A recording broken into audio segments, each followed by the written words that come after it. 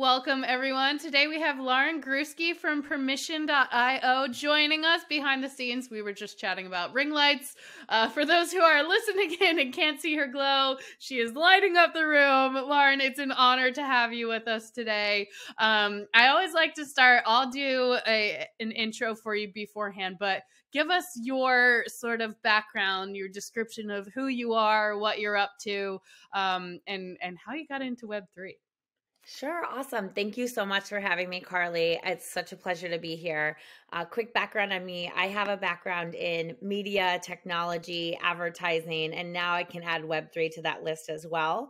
So I've spent my career in the media industry from big platforms at Viacom on the Nickelodeon portfolio to Vivo, which is a music platform. I was there when they first got off the ground, to Roblox, which now we all are very well aware what Roblox is in Web3.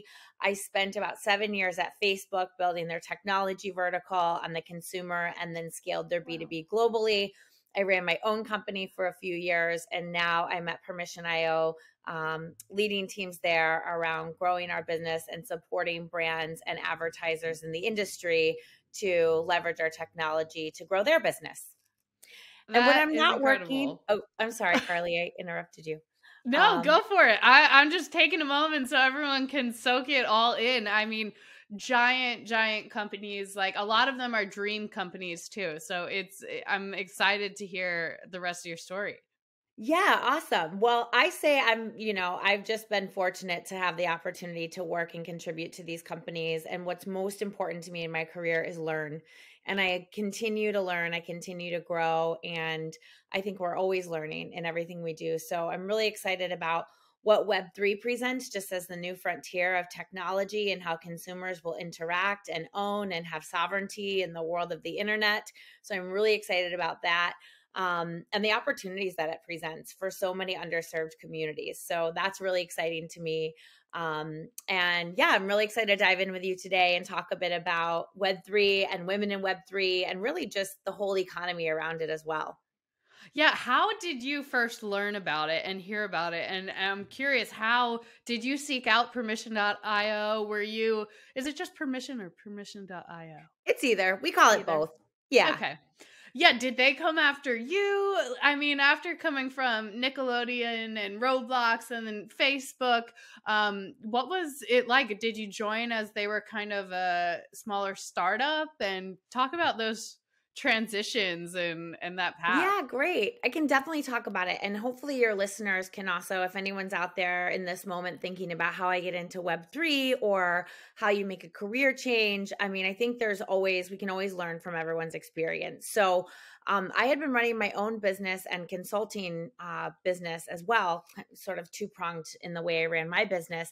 And I started getting a lot of work around things that encompass blockchain technology. So, that could be anything from the metaverse, but also how the crypto economy was starting to become more fintech and starting to become a more acceptable payment methodology. And so as crypto was becoming more mainstream, it also was starting to intersect into e-commerce. And so I just did a bunch of work in sectors where this Web3 world was starting to actually really take hold. And so I got curious and learned myself about what interested me in the space. And as a product of that, I really see the opportunity in a couple of ways in Web3. And what I wanted to do next is, one, in a world where consumers get to have sovereignty over their time, data, and attention. And two, over money as a technology. And I think we're moving to a world, and the world that I see is a world where everyone has access to currency. Everyone has access to the ability to pay and earn beyond just having to go through a fiat currency or for it to be controlled by banks. While I'm a proponent for regulation, I think that there is a space where we're going to start to transact in new ways through the blockchain, that will revolutionize what's possible for us all to continue to grow and evolve as an economy and as a species, quite frankly. So through that interest, as I was making the decision to come back into working with organizations and to come back into the world kind of like post COVID, into a working world, I was exploring companies that fit the aspects that were most interesting to me. And so I came across the founder, Charlie, who I think is just a brilliant man when it comes to his vision um, for how consumers interact and how advertisers can actually collaborate with consumers and using tokenized rewards as a means of exchange. And the opportunity was really unique to come in and to actually facilitate discussions with brands and CEOs and agencies that are looking to drive innovation and meet consumers where they are through the Web3 economy. That's incredible. I want to back up. You said you started learning about the space and which parts of it lit you up and that you were most excited about. Can you tell us some of those ways that you started learning? Like, did you listen to podcasts or just go on Decrypt or one of the Yeah. crypto news sites and just dive in? What were your ways to kind of get up to speed on all the lingo and how it Yeah. applies to your It's a industry? It's a great question. I think first and foremost is just having targeted research. So allowing myself to understand what it is that I'm looking to learn. So first and foremost is like allowing myself one to be clear around like, okay, what is metaverse, for example? And then what are the key tenets of it beyond what's on the surface level? So as a user, we see it as this place where we can meet in a digital land and we don't have to physically see each other, but we can still connect through our avatars or through experiences and that sort of thing. But then I got curious around like, well, what else is actually made up of the metaverse? Like, what has to be done to get us there, right? Like, what's the infrastructure? What's the technology? What's the hardware? So I started to look at it beyond just a consumer lens, but also as like, what is the investment and the collaboration that has to happen in the industry in order for this to actually come to life? So I'm sharing that example because depending upon who you read or who you follow, it's going to inform what information you consume. And so I always do it with a lens of like, what am I trying to learn? And allow that to be my starting point. I use the metaverse just as an example because a lot of people think of metaverse when they think Web3. Now, in terms of the cryptocurrency space, one thing that I think is really important in addition to learning is to participate. Because when we participate and we put skin in the game, we naturally become interested in it. So I opened up a couple of different crypto wallets. I started investing in cryptocurrencies and learning about like what they are. I read 5 different books around cryptocurrencies that were like super thick. I mean, I read and did Audible to be fair. But I just That got still counts. yeah, like I just got curious around like, what is Bitcoin and why was it started and where is it today and what is Ethereum and how does that actually change the game and invite more participants into the space? And so sometimes it's like what is, sometimes it's participating ourselves. Sometimes it's reading books, listening. I mean, there's a myriad of ways I sort of immerse myself. But I'll say the last pieces as well is like it's very easy to think like, wow, there's so much to learn. I'm so far behind. And I had to also shift my mentality coming into this space. I actually learned this at Facebook, grew through this at Facebook of like, there were so many updates all the time to all the platforms and the products and we just will never know it all. And so to know and to have the knowing in me that I'm resourceful, that's my mantra. I'm resourceful and I'll go find whatever information it is that I need. And it's okay to say, I don't know the answer to that, but I'll go find it for you, or I'll connect you to someone who can be a better resource. I love that. That's such great advice. And it's also permission, which I feel like a lot of people in the space, whether you're just reading about it, looking to get into it, or you're building in it, especially, it's like you need that permission slip to be able to turn off because it's like if you're not building at 1,000,000 miles a minute or you're not up all night reading on the latest thing, it's like, how can you keep up? But per your point, like you'll never it's accepting that you'll never be able to keep up on every single like company or news item or product update.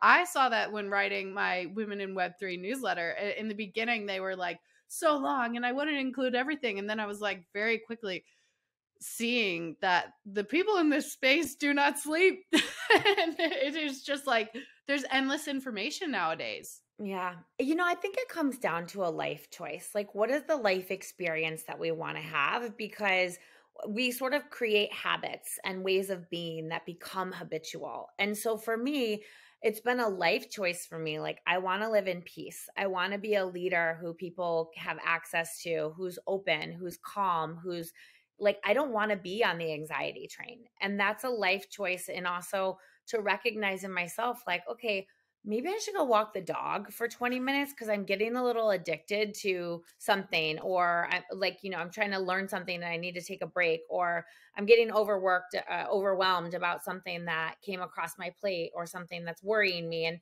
I think just Web3 or any industry that we're in or anything that we're up to in our lives, like, we have to make choices about who we want to be and how we want to show up. And so that's more my North Star around my learning and discovery mode than it is to know it all and to be ahead of anyone else. Like, I'm okay. I'm perfectly okay right where I am. And I'll be led to whatever's next and best for me and for those that I work with. I love that. And did you feel like your learning and discovery and your immersion kind of help with the risk aspect? I know a lot of people, they talk about it, especially in terms of women who, might not, quote, traditionally handle finances and whatnot, feel a little like averse to Web3 because it seems so risky and it seems so new. So did doing all of that research kind of help counterbalance the feeling of like, yeah, I'm going to dive in now, even if we're still on the early side? Look, we're still on the early side and I see it as an opportunity. It's interesting, like, I see that we're at the kindergarten, preschool phases of what is going to be built for the future. So it's all about perspective for me. I'm excited to develop relationships in this industry with people who everyone is learning and everyone wants Web3 to happen. So there's an energy in the whole industry around Web3 where people want to help each other. It's not like Facebook versus Google mentality. That's very real and exists. This is very much like, wow, I was just at a conference last week, and I was speaking with someone, a potential partner, and while there was no opportunity, we were both like, hey, but there's three other people I could introduce you to that could help you with what you're trying to solve and what you're up to. And I think that is the energy that's taking place in this space. So if you have a question of like, oh, I don't know enough, or I should be learning more, use that as fuel to say, I'm going to go in with a growth mentality. I'm going to always be learning, and I'm going to also have something to contribute to this space, because the still key tenets of marketing exist if you're a marketer. That doesn't change. And in fact, the Web3 groupies or a community or whatever you want to call them, some Web3 people call them degens. I mean, there's so many names for how you want to describe Web3 communities right now, but they also are open to disciplines that they might not have. And so I think allowing yourself to see, like, I have value, I have experience to contribute, and to know that that's going to be received well, while also you learn from people that have experience and value to contribute on the Web3 side.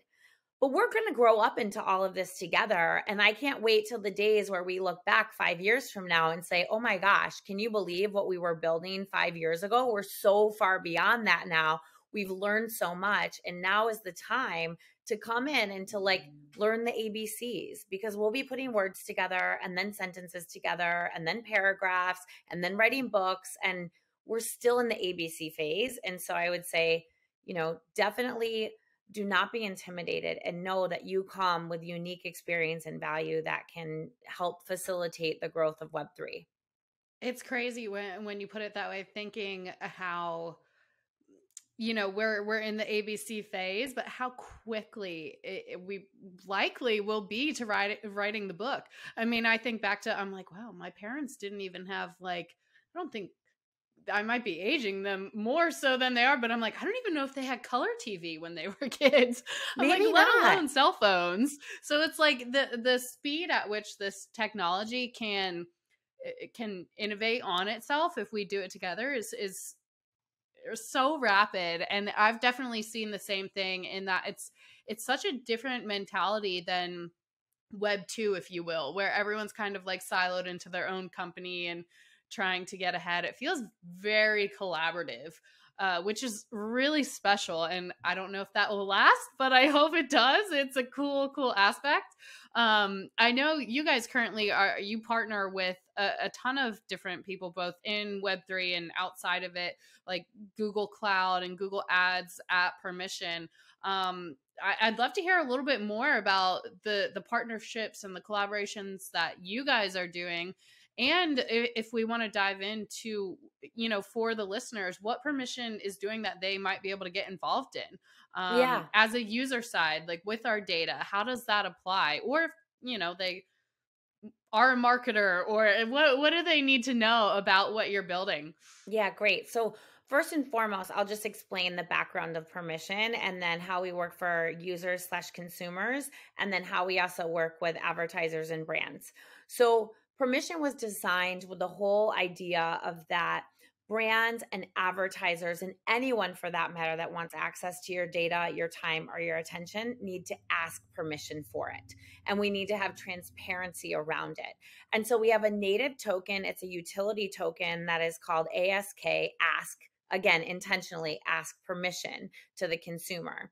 And so we leverage the token as a way to reward users for their time, attention, and data in a myriad of ways. You could think of all the ways that a consumer would share something with either an advertiser or a brand or a company that's looking to add value to them by collecting their data. And so that's sort of the background around our token. I will say we have done a ton of work around compliance and being recognized as a utility token by the regulatory bodies that exist in cryptocurrency today. So we're really proud of all of the work we've done to substantiate the longevity of our token. And we're heavily compliance focused. So I can't say that enough. It's really important in the crypto space that there's a focus on that. And then in terms of the work that we do with advertisers and brands is we enable brands to reach Web3 audiences that they can't reach anywhere else. And so whether you're in the crypto space, you're an exchange or a wallet or an issuer, and you're looking to drive user acquisition and growth, we enable you to do that. Whether you're an e-commerce company that's looking to drive sales, we enable you to reach the individuals that are most likely to buy your product. And in some cases, we reward them with our token, so we can integrate tokenized rewards into it. We also can integrate NFTs. But there's a number of use cases that we enable with our platform, our advertising platform. So we do have a partnership with the world's largest publishers. We have access to inventory in-app and in the digital web. And so we run targeted advertising, and advertisers can do it just directly leveraging our audience data where users have opted in to receive ads. So they're a highly relevant audience that's interested in hearing from you. And then we also have tokenized rewards where we can reward users for actions they may take with an advertiser or with a brand. And look, we're seeing incredible results. On average, just in terms of cost, advertisers care a lot about efficiency of their media.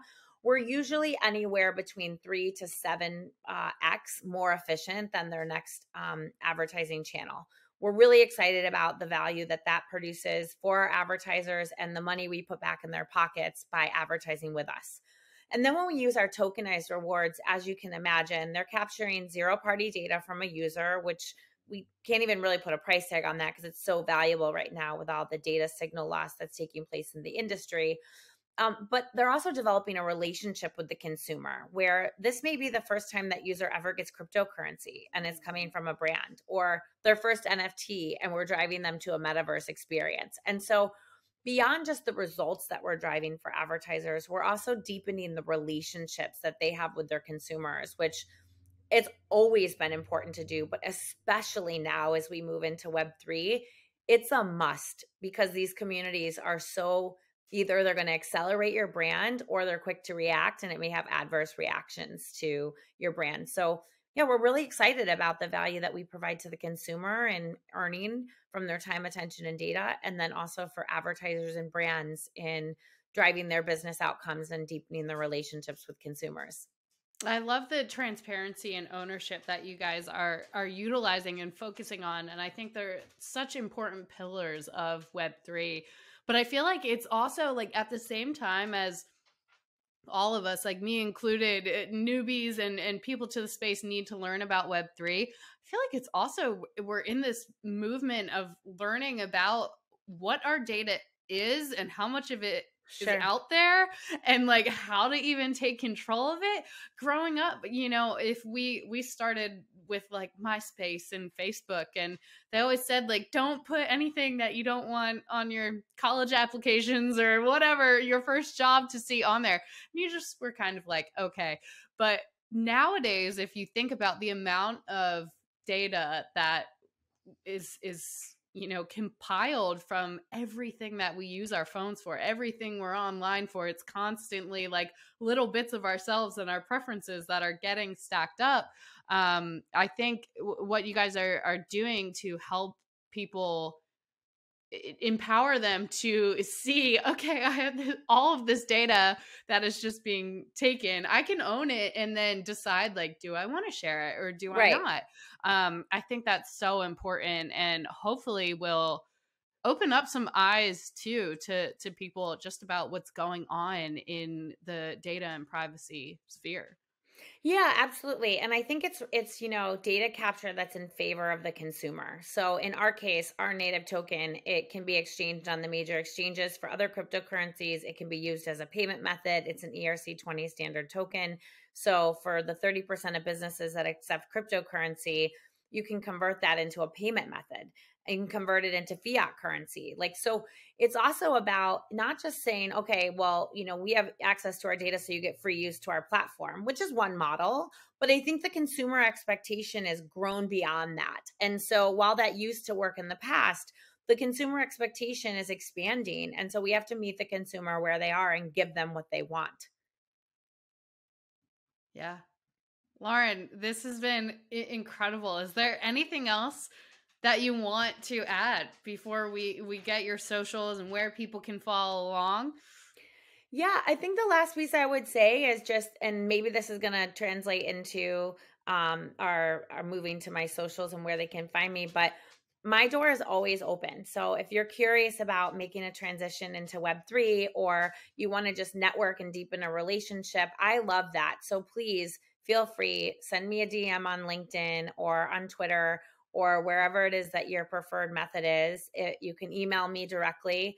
But I'll always have time to set up, 15, 30 minutes to meet each other. And I welcome that. So I just want to make sure everyone feels like my door is always open, and I'm excited to continue to meet people in this space and those that are excited to get in it. Amazing. And where can people go and follow you and Permission? You can speak it out loud, and I'll be sure to put it in the show notes for everyone too. Yeah, great. So Permission is permission.io on all of our handles across every single platform. Mine is really unique. It's just Lauren Grewski, my first and last name. So at Lauren Grewski on Instagram, Twitter, LinkedIn. That's typically where you'll find me and where I'll always answer my DMs. And then, of course, my email is just my first and last name at Gmail. You can reach me there, or my Permission email is Lauren at Permission. Really, any way of your preferred methods is fine. Lauren, you are awesome. Thank you so much for joining us today. You too, Carly. My pleasure.